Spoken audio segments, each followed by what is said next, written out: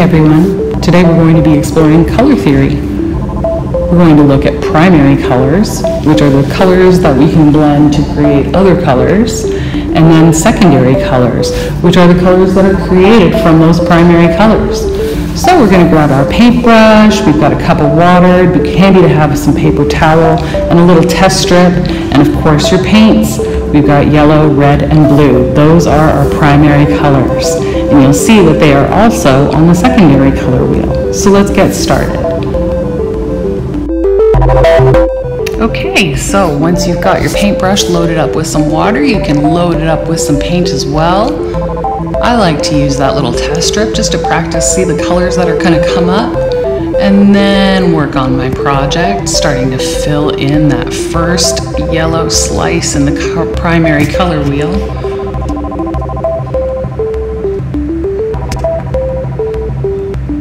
You can use a little more paint to make your colors more intense. If you add more water, your colors will get lighter and they'll almost be see-through.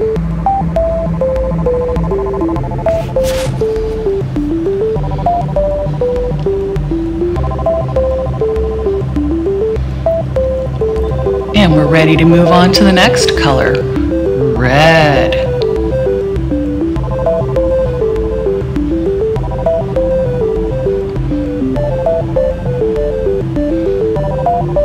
You can really see how light the colors are when there's a lot of water here.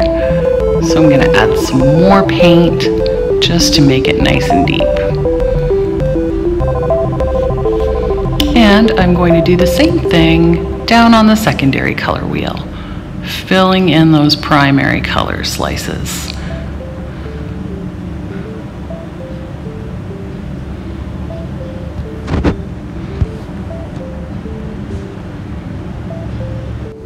You know, I think I would like to see just a little more bold color, so I'm adding a little more paint to my red on the primary color wheel, and I'm going to rinse my brush and get started with the blue.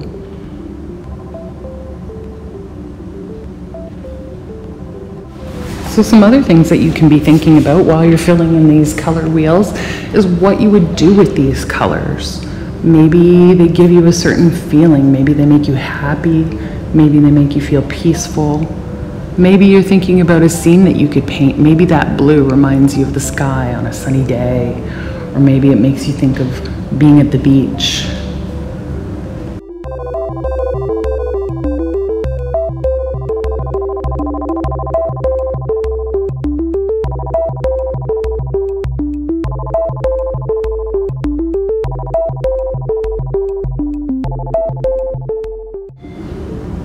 Okay, now that we've completed all the primary color segments on our color wheels, we're going to get to those secondary colors.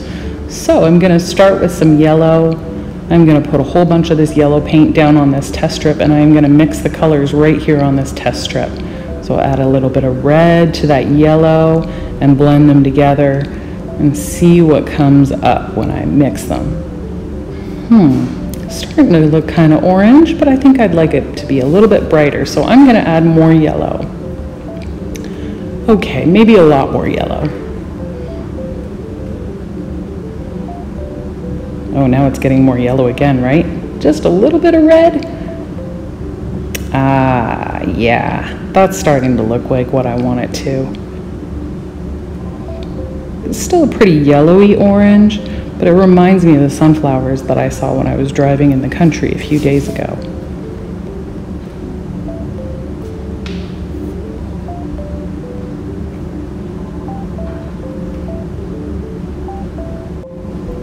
Okay, there's our orange. We're ready to move on.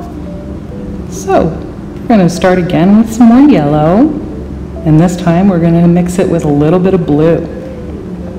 Oh wow, so that blue's really dark. So I'm going to blot some of that blue paint off my brush, maybe rinse it a little bit, and then go back to blending. Now the more blue you add, the more kind of a turquoise color you're going to get. And then if you add a little more yellow, you're going to get a more leafy kind of green color.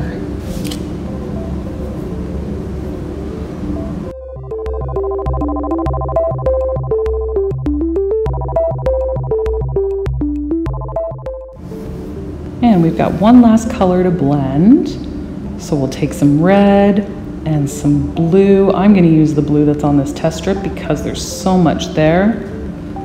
And I'll blend them together and start to see that purple come through, but I think it needs some more red.